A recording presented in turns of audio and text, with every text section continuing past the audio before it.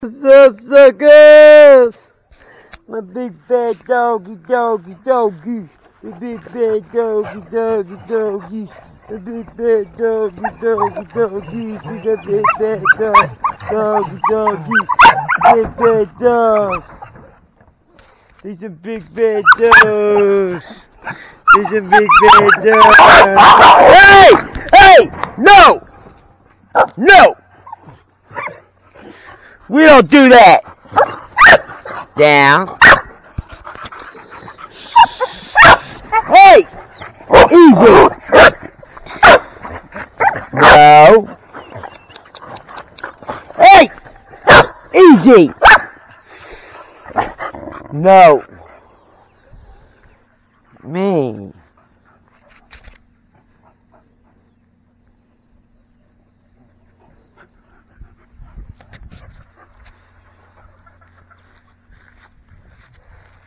Y'all be fighting amongst y'all's chicken selves. Chicken head it is.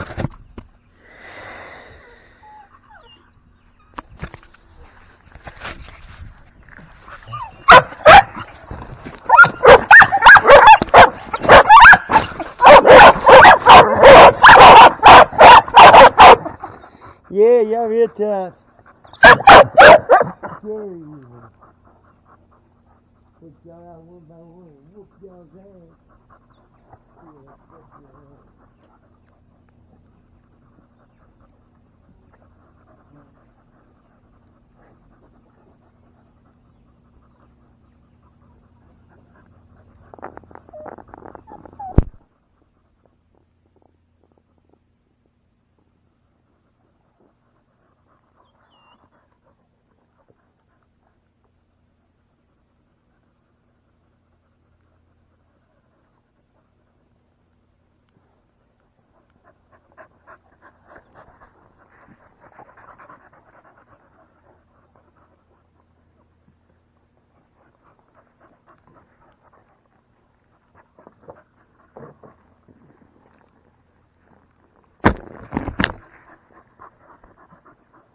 Why you knock all your bowls over?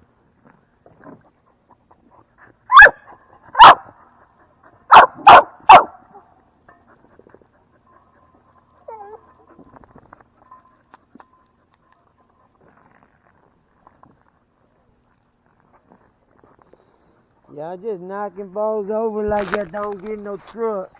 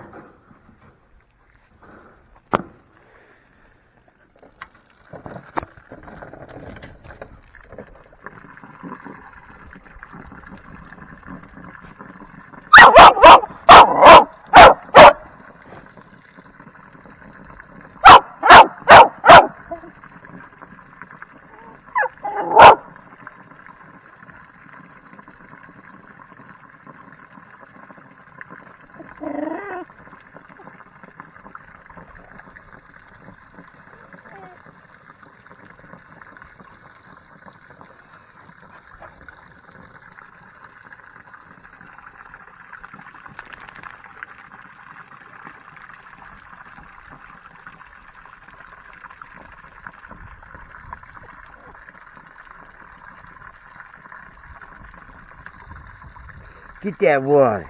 You get that water. Yeah, Trumpet. Go get that water, Trumpet. Get that water, Pox. Yeah, get that water, Pox. I see you, player. You a pimp and a player.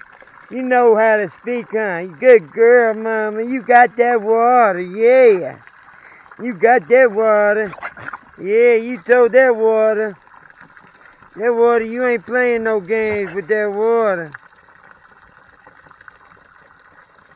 You told that water.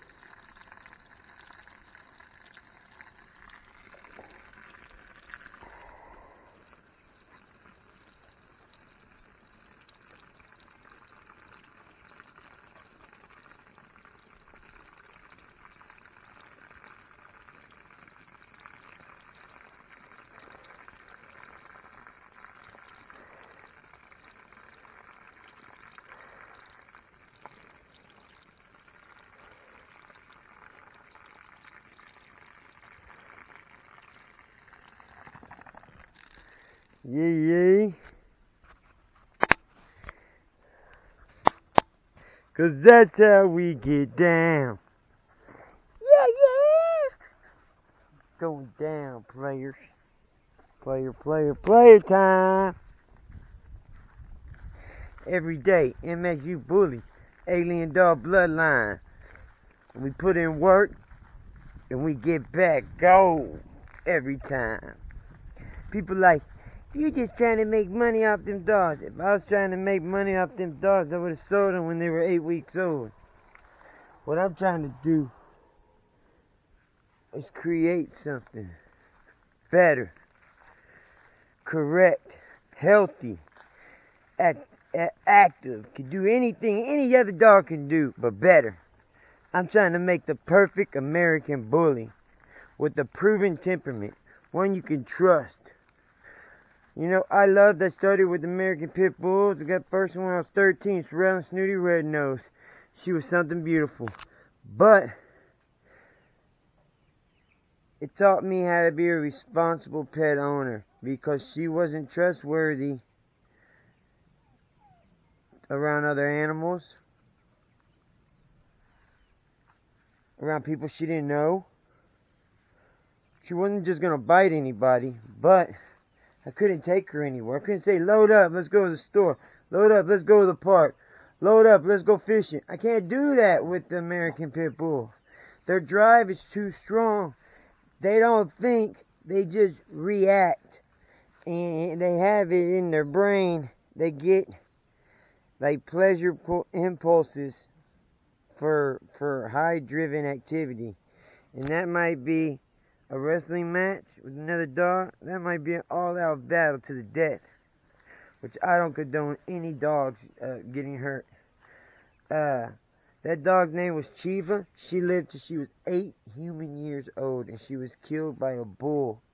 The 2 bulls were fighting, and I was working in a saltwater disposal unit in the middle of a cornfield, middle of a cow field, and 2 bulls were fighting all day, and then they were locking horns, and one flipped the other one over the fence. When it landed on our side, she just went after it. I tried my best. I got kicked twice by the bull. I tried to save her. And finally I got her, but the damage had already been done. And she lived all the way to the vet, and then he put her down without my permission. He said I was too emotionally connected to make a rational decision on the dog's well-being. So he took it upon himself. She was pregnant, and she had like a week to go. So I was wanting to try to save the puppies. When I buried her in the backyard, the puppies I could still see movement in their belly, even though the vet said that the puppies died instantly when they got the shot. It's not true, I guess, because they were still moving. Well, when I got the American Bully, I fell in love, because these guys, they got that look of strength. They got everything that I wanted in a dog. Plus, the temperament's beautiful. They love other animals. They love being around new people, going new places. They're very social. I can show you Juju. He loves these chickens. You would think that he's waiting to kill one of them. Nah, man. This morning, one of them got out and was walking all around him. And he was trying to herd it back into the hole that it came out of. Finally, he gave up, and it just was like pecking at his nose and pecking at his face. And he was just shooing it away like he does the puppies. I mean, he loves these guys. He's the first one these animals seen when they came out the box. And I let him kiss every one of them. And I told him, these are your puppies. You take care of these guys. Look at these beautiful freaks. Look at these silkies. They're so beautiful. There's 3 different kinds of guineas, which are African They're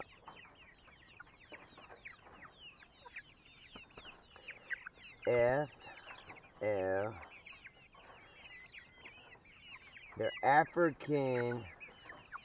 They're not like chickens at all. Different breeds. They are a pheasant, Yes, a fowl. A guinea fowl. A fowl is what they are. And chickens are a different breed altogether. But then I got silkies. I got 3 different kinds of guineas. I got Easter eggers, which lay different color eggs. And then I got black Morans, which there's like 19 Morans up in there, 18 Morans up in there. 2 different breeds of Morans.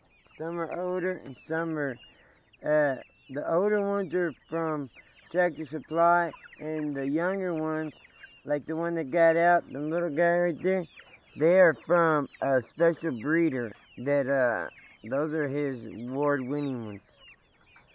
He's been doing some stuff with those, and we got blessed with those. So, yeah, that's where we at. That's what we do. Juju loves his chickens. He thinks that they're his little babies. Like I said, they sit there and pick, that one was sitting there picking bugs off of him. Like you see, you got bugs landing on his face. The one little bird that was out was picking bugs off. It was the second time that bird got out. I don't know how he keeps getting out, but we're going to figure it out. I think he was tunneling out, digging his way out. Because I know that I don't have no openings anywhere. I done walked around twice, looked around. The only thing I could figure is I left the wheel on in the back and he cleaned through the side. So I went ahead and weighted it down with the wet towel. Come on, Jew. You did good, boy. Come on. You keeping them in there. You keeping them straight. Are y'all swimming? Are y'all dealing with the stealing? Did I leave the water running? I guess I didn't. Y'all ain't ready to come in. Y'all got 10 more minutes out here, buddies. Try to leave them out an hour at a time. Hey,